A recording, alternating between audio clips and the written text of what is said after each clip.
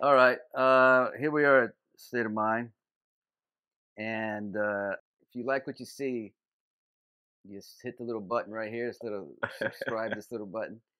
I have somebody who, when I first started General Hospital, he was there. So he's one of the first people I probably met at General Hospital.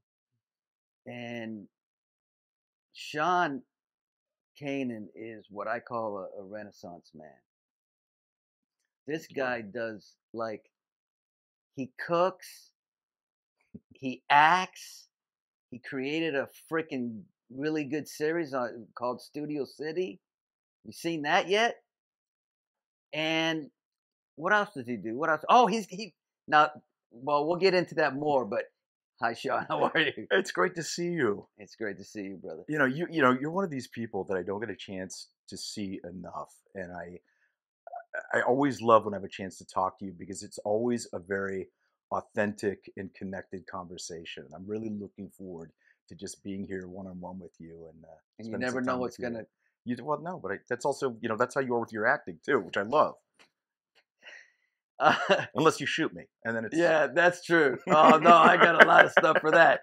Let me tell you something. Let me tell you something about Sean.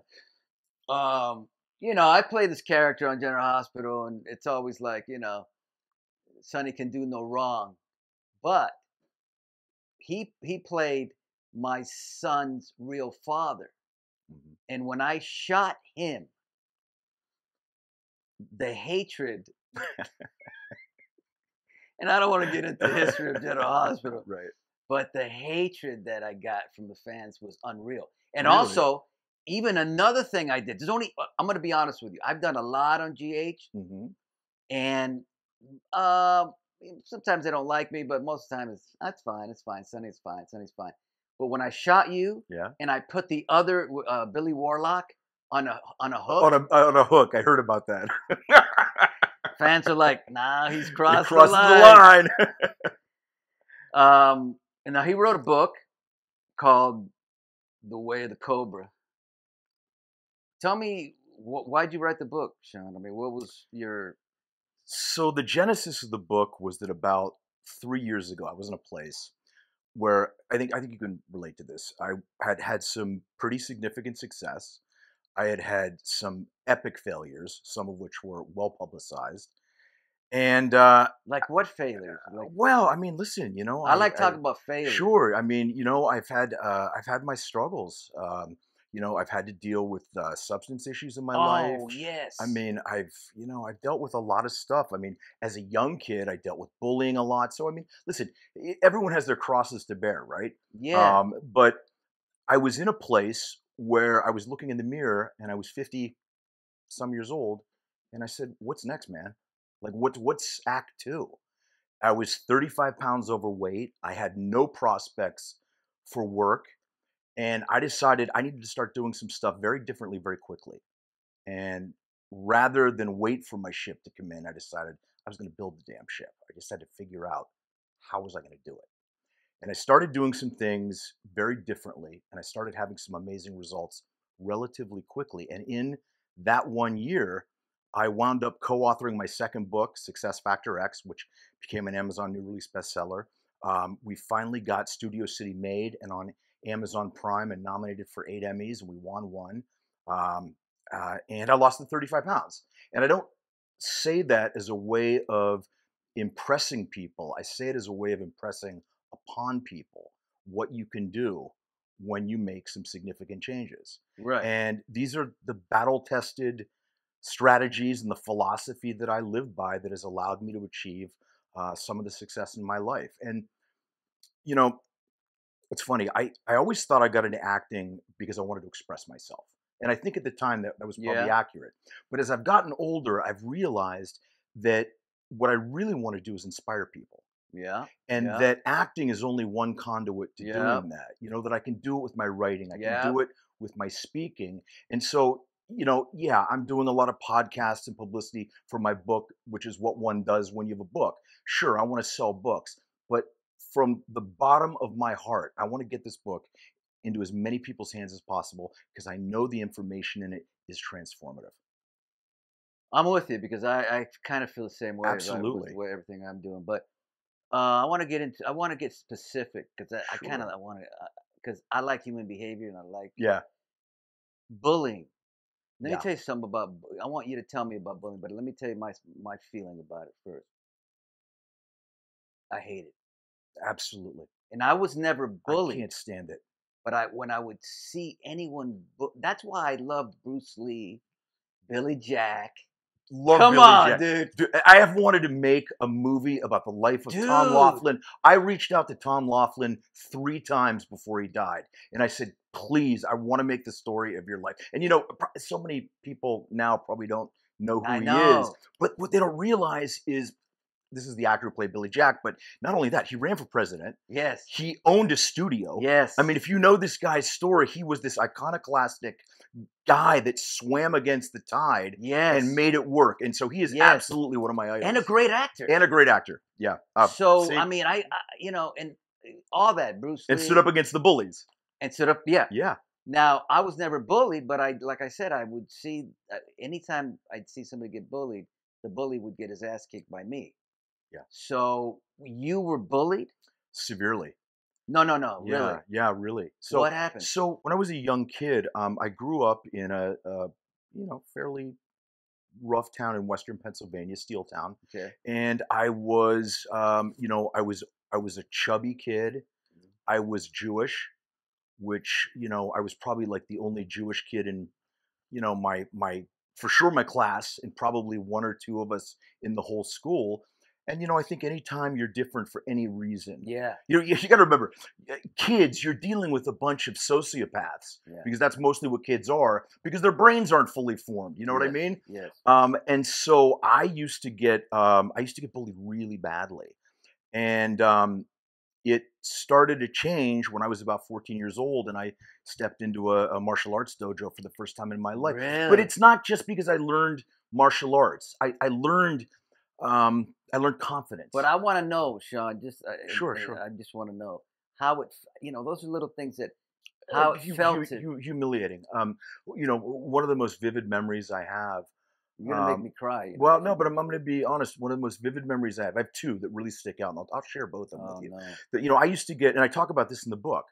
I Okay. used to get chased home from school, and I figured, okay, they're not going to chase me onto my front lawn, and I used to always pray that's not the day my dad decided to come home from lunch to see his kid getting chased home from school, being bullied, and it was humiliating. Of course, it was, Damn. and I think a lot of that went into constructing the fabric of who I was as a young adult, Yeah. and why, as a younger guy, for a long time, I'd say even into my late 40s, really frankly, until I got married to my wife Michelle, did I have a paradigm shift in a lot of stuff. Just a lot of insecurity, a lot of um, it manifested in my acting with that need to push, which that's one of the biggest mistakes actors make. And as soon Yes. as I felt okay with myself and truly confident, my acting changed. And so, yeah, Oh yeah, yeah. because you felt like you had to do Yeah, more you to got to show instead of no, and it should be no instead of yes. show. So that was one really, and that happened many Because times. I saw a scene you did in Studio City. Yeah, You weren't pushing anything, bro. yeah. Well, You it's were on thank target. you. I You appreciate were that. you were subtle. It was cool. Thank you. You were just Thank present. you. So that's a trip because of Yeah, your childhood yeah. and whatever you felt when you were being bullied. Now you feel Y- like you gotta overdo it. and the thing that was crazy was I also had a few experiences with adults that were really traumatic, and one of them was I'll never forget this. I must have been in second grade. And I remember we were in the library with all the kids. It was like library class. And I'll never forget this teacher. She looked at me and she said, "If you want to talk, you can crawl out of here." And she made me get on my hands and knees and crawl. Yeah, in No. front of all the kids. Yeah, What? yeah. I mean, could you imagine like today? No, Like, that I doesn't. mean, Frankie, You can't do that. you'd own the You school. I can't do mean, that. So you yeah, yeah, crawled yeah, out of that. yeah, yeah. I had no choice. I mean, I'll tell you one other story that I didn't I plan on love telling it, you, man. but I'm gonna tell you one other one because it dovetails into it. The first movie I ever did, I will never forget this, and I feel so. embarrassed and stupid about it. But it got down to me and one other guy for the lead, and so they brought us both into this conference room. There were men and women in this, and they said, "We need you to take off all your clothes to see if you have tattoos." This guy and I, we looked at each other and went, "Okay." I mean, I was 20 years old. I'd never been on a set. I mean, this is brand new to me. I took off all my clothes, and so I've produced a lot of stuff. Wait, but you were Yeah, naked, bro. yeah, I was naked. We were naked. Yeah. And I wound up getting the role. And as a producer, I was doing a film one time, and we had to have one of the actresses needed to be topless for a scene, and I told the director to leave the room. I left the room. I think I left two women in there that were part of the producing team because we had to see what she looked like. But I was never going to let somebody be humiliated or made to feel the way that I was. And I would like to think that I would have done that anyway, Yeah. but I certainly did it as a result of having been in, almost an identical, if not worse, situation when I was a really young actor. Wow. Yeah. And I'm gonna say something, that I've never said anywhere, and I won't get into it. It's not even in my book anywhere. Really? Yeah. But I won't. I can't get specific, Okay. but I can tell you that a similar situation happened to me, Yeah. and it at the time it seemed kind of normal, but now I fucking hate it. Yeah. I fucking hate it. Yeah. So I can kind of relate to you, brother, in Yeah. a way. I mean, yours is much more drastic, and that only happened to me once. Right. Once is enough, though. Once is enough. Yeah. One of the things I talk about in the book is the importance of attaching stories to things. And I say that, human beings are generally terrible historians. If you told me the story of your life, even your book, which I'm sure is completely accurate, but No, yeah, I you get it. made that into a movie compared to the actual movie of everything, because we process things through the prism of, are we male or female? Our socioeconomics.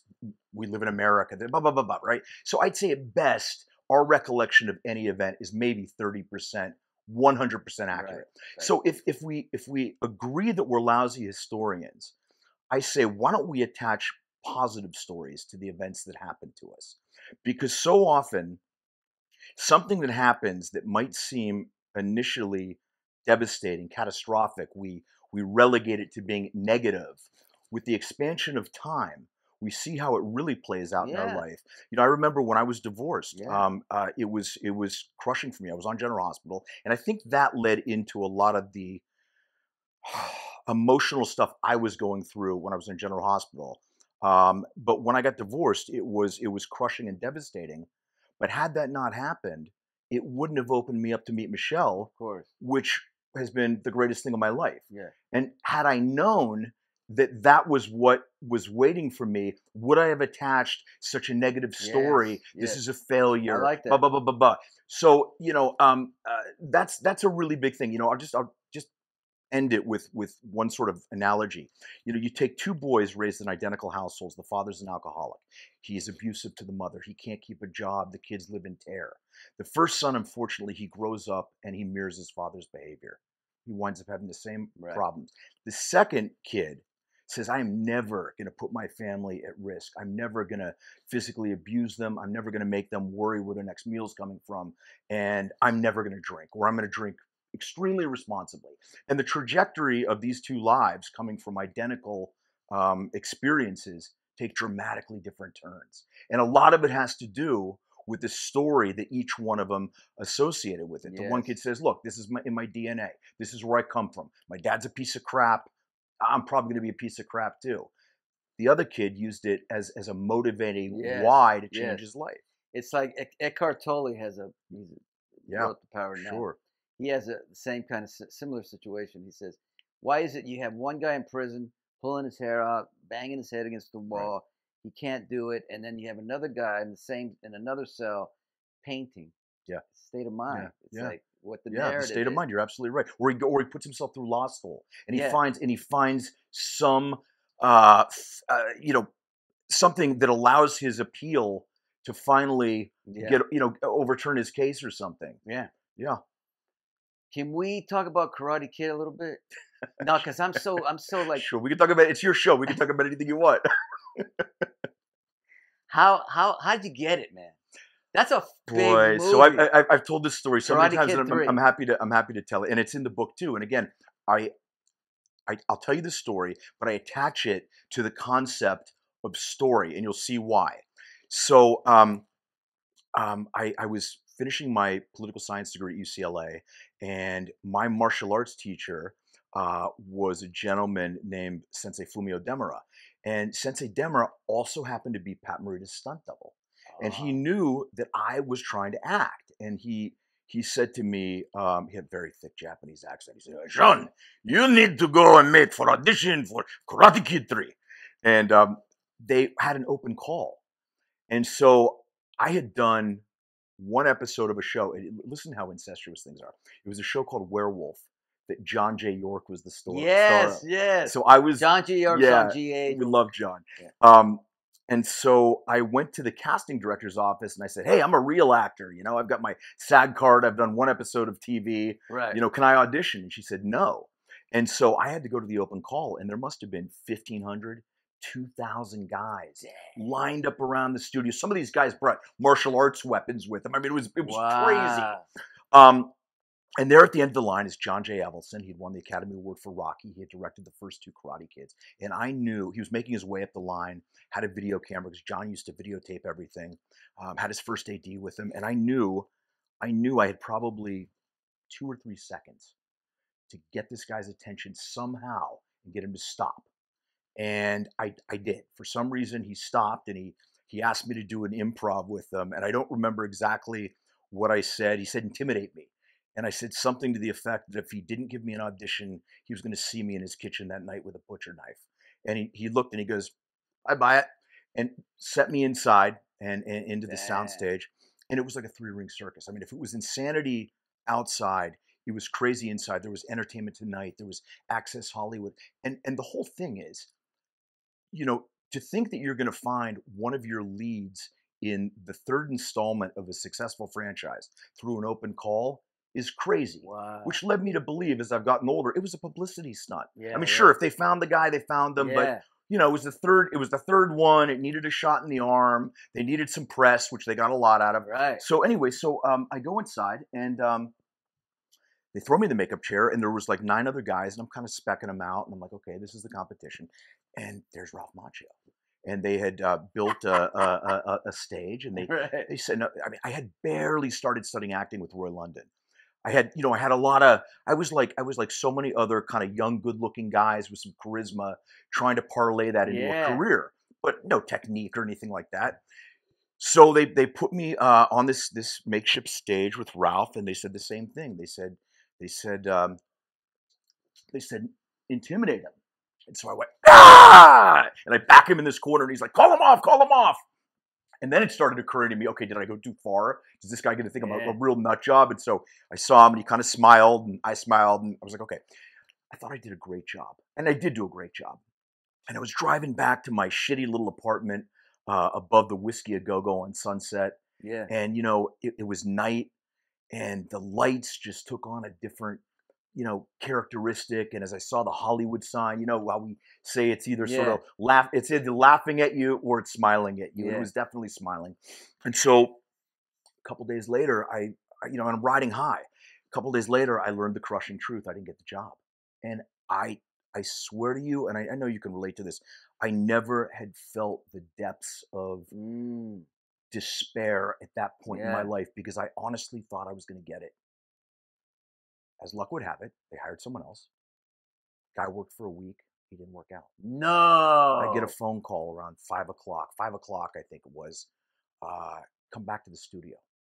Now, I knew they weren't calling to tell me I didn't get the job again, but I figured, okay, there's like, like a buddy or something.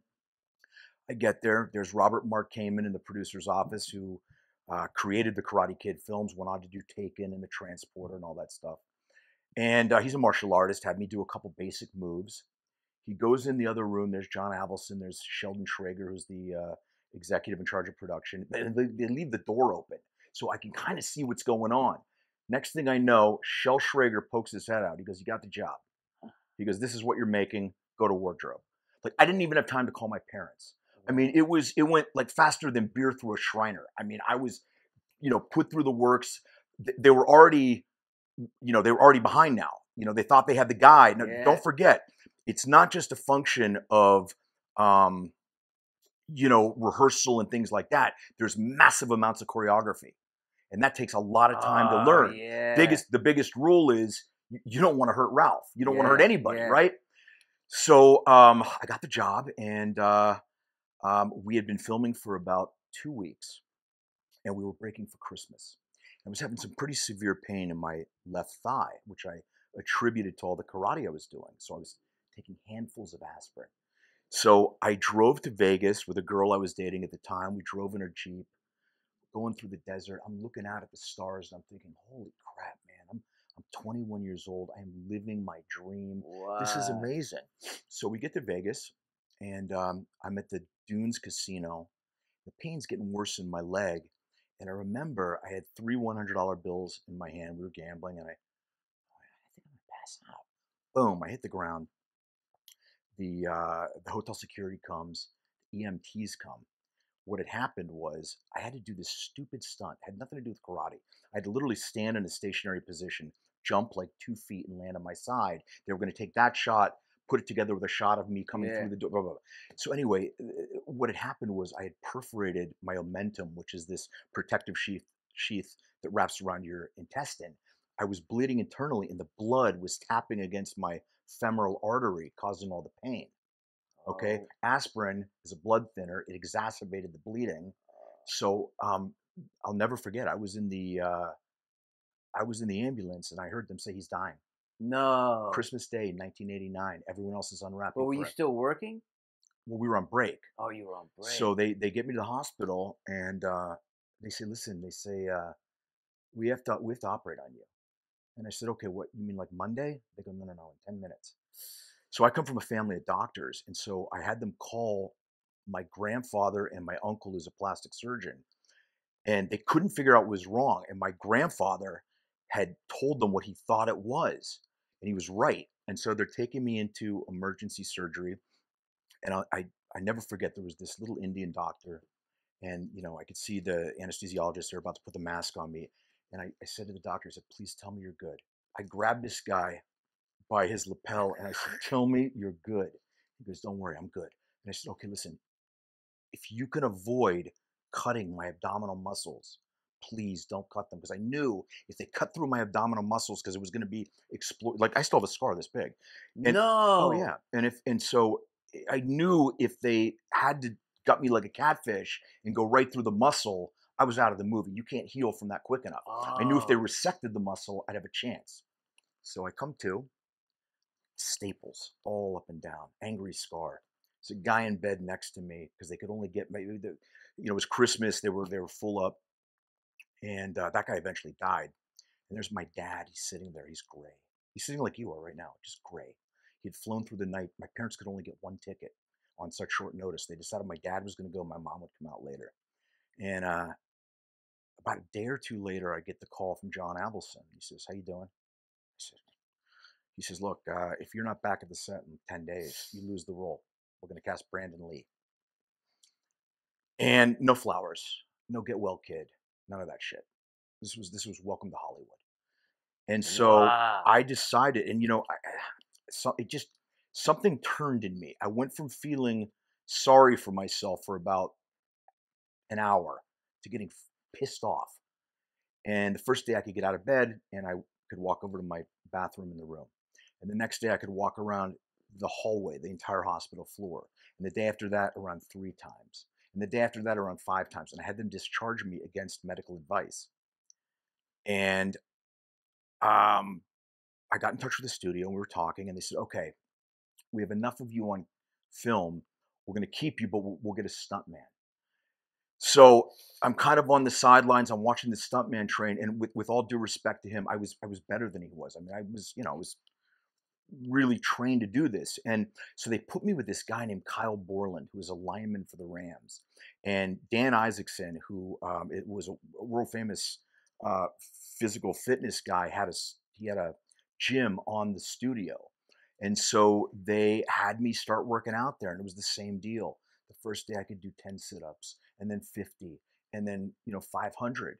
And long story short, um, I the kid stayed in the picture. I wound up finishing the entire film doing all of my own stunts with the No. exception of one. There's a scene where the bad guys are in a car in a convertible and they go whipping across the train tracks as the train goes by, and I was like, there is no way that I fought my way back into this film to get taken out by a train. So I did all of it. And what I was going to tell you about how I bring it all around with the concept of story is, I audition. I'm at the top, man. I think I'm going to get the role. I don't get the role. I'm at the bottom. Blah, blah, blah, blah, blah. I'm in the film. I'm back on top. Now I'm injured. Blah, blah. Right. But here's the thing. Without the expansion of time, a lot of times we don't know what the future is going to hold. So if you can try and maintain a positive story, a positive association to everything, even in the face of Yeah. things that happen that are difficult and bad and challenging, it can really make the difference between ultimately succeeding and not. I agree with you 100%, and I do know that with life, I don't know what it is, man, but it hits you with great stuff, and then it hits you with Yeah, tough stuff, it does. and you just have to deal with the tough stuff, and you'll get the great stuff again. Absolutely. And if you believe in God, Absolutely. that's what it is. I mean, I've been through so much in my life. Last year, I went through something that was very traumatic that I didn't think I would get through. But here I am, a year later, Kicking ass. kicking ass. Yeah. But we have to know whether it's, even if it's really difficult and you think you can't do it, you can.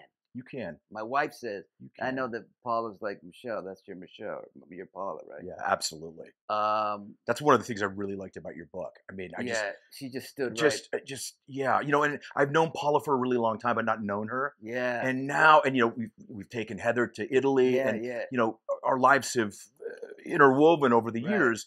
But reading your book, the only word I can use to say it is I just felt so much closer to you. I really did, and Yeah. Paula.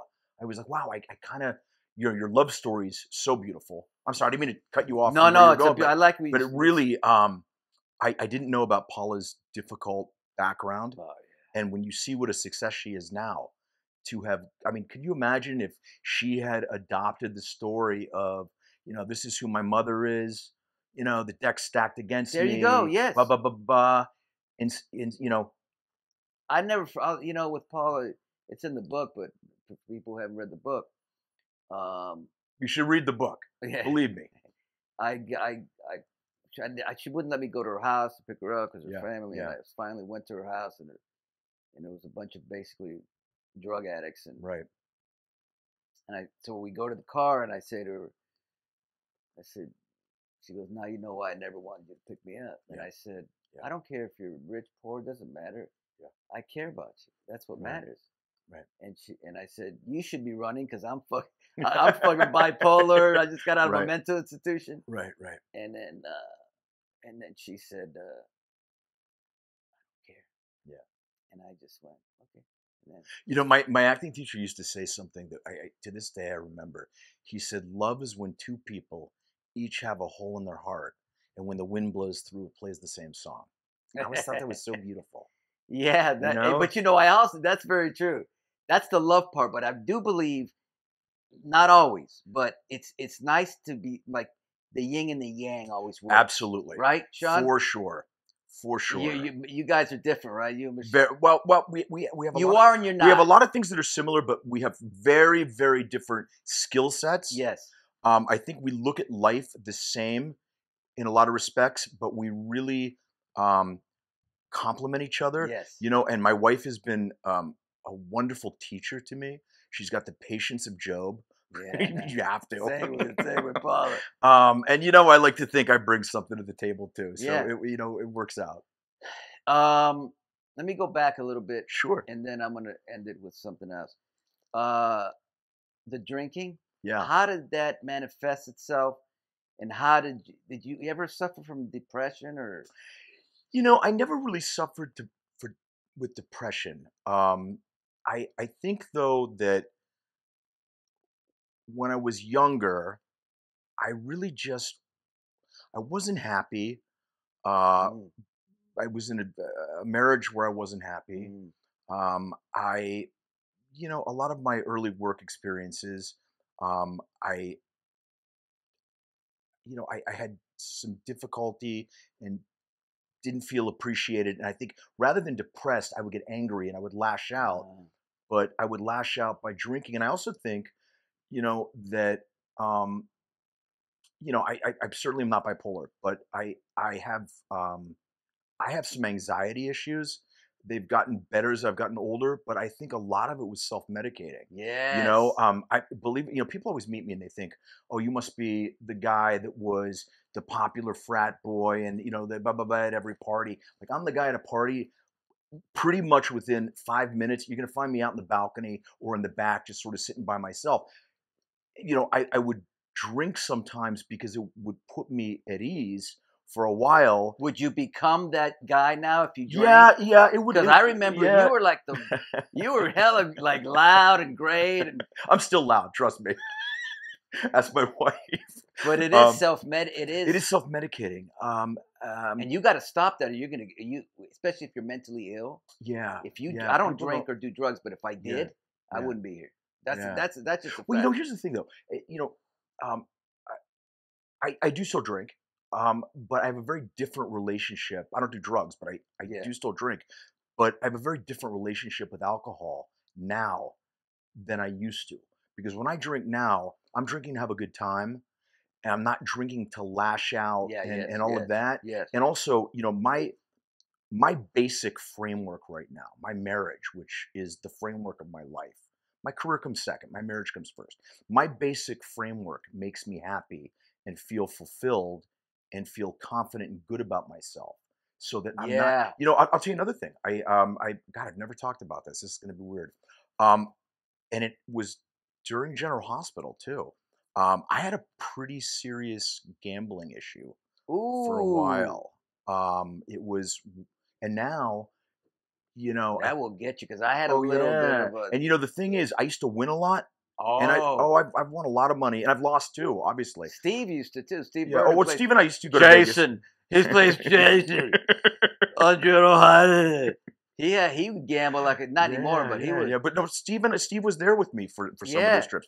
But I don't know what happened, and I guess a lot of it I attribute to my marriage again because I was just filming a movie in Puerto Rico, and there was a casino right around the corner from me, and I only went one time because when Michelle came in, or she was there with me, we went over there to go meet for a drink or something. But like, it has no hold on me anymore. It has no interest for yeah, yeah, me, yeah. and it had such a hold. But what I used to do, I mean, my ex-wife used to go off to work, and I used to go right to the airport, go to Vegas, come back before she, and I used No. to do it, and I swear to you, Maurice, there were times I did it. I can remember there was a time I think I did it 2 or 3 times in a week once, and I was obviously acting out about something. And I was thinking about that last night, and I was like, thank God that monkey got off my back, because that one is every bit as destructive as heroin or anything else. Oh yeah. I mean, like it just Oh yeah. devastates Yes. your life. Yes. I was lucky that I got out before my life was devastated, and I've largely been able to rebuild my life into a much better life. Yes. But that was kind of learning the hard way. I wouldn't say I dodged a bullet. I would say I had a baptism by fire, but somehow made it through the other Yeah. side. So I've definitely had my demons, and that doesn't mean I don't continue to have. One of the things I say in this book is, I say, listen, before you think that like I'm living in a hut on top of some mountain in Kathmandu, levitating, contemplating my navel. The information in this book is because I've been an asshole and made every mistake in the book, and banged my head against the wall and had to learn a lot of this the hard way. And so, I say in the book that there's a lot of great information, but a lot of it you're going to have heard before. And I said, I hope, my humble hope is that I'm going to be the messenger that's going to allow it to finally sink in. Especially boys. Girls too, though, but boys, when we're like 15 and 16, you have that antagonistic relationship with your dad. Right. And it doesn't matter what they're saying at that point in time, no matter how good the information is. You can't hear it because you're being bombarded by the chaos of the dysfunctionality of the relationship. Right. And then as you grow up a little bit, Yes. it gets better. So a lot of the stuff that I say in the book, you may have heard before, but you're going to hear it with maybe clearer ears. Yeah. And I want to talk to you about, to end this beautiful talk we've had. Yeah. I don't think we've gotten this deep ever. Never. This is great. I love this. These are the kind of conversations I love having. I know. Man. Because I think a lot like you, I'm very good one-on-one.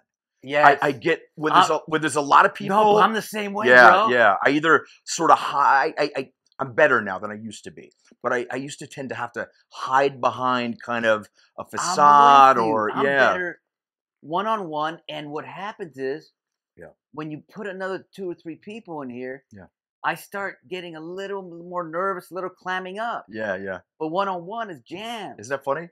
I want you to talk a little bit about, just because I'm impressed about Studio City, just how it started, and whatever. Just Studio. I don't want to not talk about it. Sure. Yeah. Studio City's been a baby of mine for a very long time. It's a project that I have been trying to get made for, if I'm being really honest, probably about 17 or 18 years. Are you serious? Yeah, different. It wasn't called Studio City, in different incarnations. And we're in Studio City. Yeah. And through a series of very helpful relationships, not the least of which has been Michelle, who's a producer and Emmy-nominated writer for the show, through our showrunner and director and my partner, Timothy Woodward Jr., and 2 guys from my hometown, Jason Antignoli and Brian Levine, it finally came to fruition. And it really has been one of the most amazing things that's ever happened, because this really, from the embryonic phase was an idea. And now to see these amazing actors and everybody, come together, work so hard together, and for it to be recognized is unbelievable. And this character is really extremely close to who I am. I mean, I would say that I'm a more evolved guy than my character is, but he's very much like a Xerox copy of maybe 7 or 8 copies before, you know what I mean, when it starts to fade. Yeah. For the people that haven't seen the show, it centers around a guy that's an aging soap star. And you think this guy has the world by the tail, and you learn very quickly that he is an incredibly flawed guy. He's trying to figure it out. He deals with a lot of the same crap we all do, whether it's family, career, coworkers, etc. And the show deals with a lot of socially relevant issues. We actually made history. We have a brilliant actor named Scott Turner Schofield, who is a transgender man. He's the first transgender man, I believe, to ever be nominated for a daytime Emmy. Are you serious? And so he made history, That's and great. our show made history. And we do it in a way that we don't beat you over the head. Nobody wants to be lectured to. No. So we kind of make you laugh sometimes. We make you cry, and it's been really it's been remarkable for me. Right on. Yeah. That's and it looks great. That's another thing that's important. Well, I think we should get you on sometime to do something on it. I'll do it. You will? Okay, I'm going to hold you to it. Michelle. I'm going to hold you. You heard it here, Michelle. Yeah, give me a cool little role. Yeah. Yeah. I'm going to give you a great role. I would love that. That would be so much fun. Yeah. Especially, bro. We talked about you for a role, and we because of COVID, we did these 5. Oh, I was fucked up. You have to understand. I know when that happened, but I was messed up, Yeah. that was the time that. Well, we didn't even wind up doing the role. All right. So my point is, with COVID, there were so many new obstacles and hurdles and protocols that it was like, it was really somewhat of a miracle that we pulled it off. And so we had this idea for this character, and we had talked about you for it. We just couldn't do it. We had to make what we could make with what we had. But hopefully, coming into season 2, I will do that. All right. So this has been an incredible conversation with Sean. He got into some real deep stuff that I wanted him to. I didn't know if he would, but he did, and that's always helps out people, right? Absolutely. But I was also very entertained with all the Karate Kid and all that. It was just cool, and I appreciate you being here. You're my friend, Absolutely. And you're mine. I got to end this. I don't end these well, so I'm trying to figure out a way to end it. Well, yeah, I just want to say one thing. I just think that everything you're doing for mental health is, in bringing it out of the shadows. Yes. And making it a conversation that is okay to talk about. Yeah. And not, putting this dark cloak of shame that for so long people have unfortunately had to live under.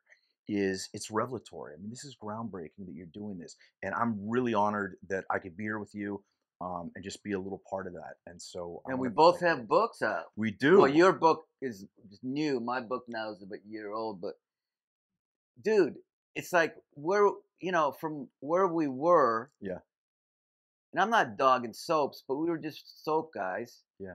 And now we're doing some other stuff. You created a show. I'm creating this, and I got a book. You got a book, and it's a beautiful thing, man. Yeah, and I hope the next time we sit down together, we're gonna have more new and more interesting things, because we're gonna keep evolving. And it's funny. The reason we watch the same movie over and over again, the movie doesn't change, right? But the eyes with which we see it. And what I love about this conversation is the eyes with which we see each other have changed since you were first coming on the show, and I was a kid, and now we're two. I didn't talk to anybody like Steve says for 6 months. Well, but I had a nervous breakdown at I was reading it. I was there that day in my dressing room. Tell me. Well, I was there, and I remember Shelley going into your Shelley Curtis, who I'm still very good friends with. I adore her. I love her. And I was just talking to her the other day, and I knew something was going on with you. You were like the new guy. Yes. And I knew there was something going on, but I didn't know you well enough to talk. And what did you see? Well, I could tell that there was something emotional going on with you. There was an issue. And Shelley and I are good friends, and Shelley wouldn't go into it, but intimated that there was something. She saw it in my acting, or she? No, remember? I mean, you even talk about it in the book. Yeah, but that was after. I'm talking about before. But I remember a day when you went into your dressing room and Shelley went in after you. Yeah. Because our dressing rooms, I think, at one point were close. Yes, we were very close. Right. Yes. And I knew something was going on with you. And frankly, I wish I had known you better. And I kind of wish I was the guy I am today instead of then, because I would have liked to have reached out to you, because I think, like you, I mean, maybe it comes from the bullying. I hate cruelty. I don't like to see people in pain. One last thing I'll tell you about in the book is I talk about the need for there to be increased compassion and empathy in our society. You see an older woman waiting nervously at the pharmacy to get a prescription. You don't know if she's deciding, do I have dinner that night, or do I get my husband his cancer medicine? Yeah. You see some guy in the rain at a bus stop. You don't know, is he fighting mental illness, substance abuse? Yeah. We never know what private war somebody else is fighting, and we all fight them. Yeah, so true. All right, Sean. Love you, man. I love you too, brother. Thank you so much. Thank you.